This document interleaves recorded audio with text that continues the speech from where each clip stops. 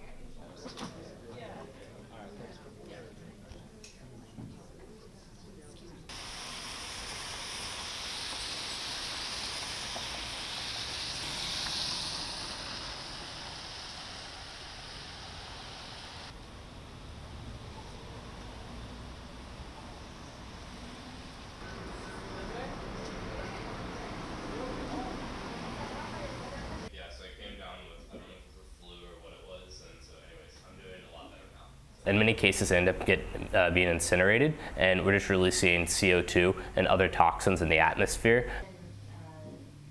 I'm from New York originally, and I was just in New York over Thanksgiving. You know, the most expensive part of many drinks is actually the cup itself and not actually the beverage going inside of it. Let you stay in underneath the awning. Okay. Do you live around the neighborhood, or?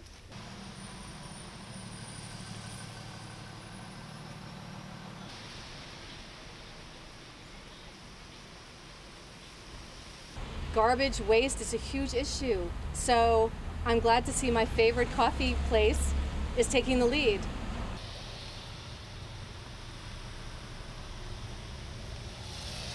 I think it'll take time for people to make those changes to their personal behavior. Like that takes time. And so, but I think it could be a good thing.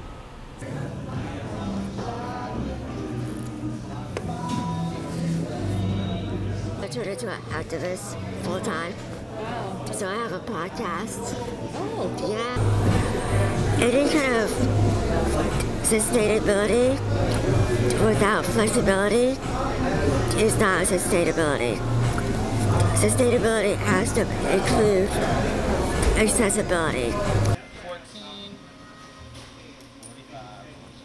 Thanks, man. Malachi will get you on that side. It's a heck of a lot of disposable cups not winding up in the landfill.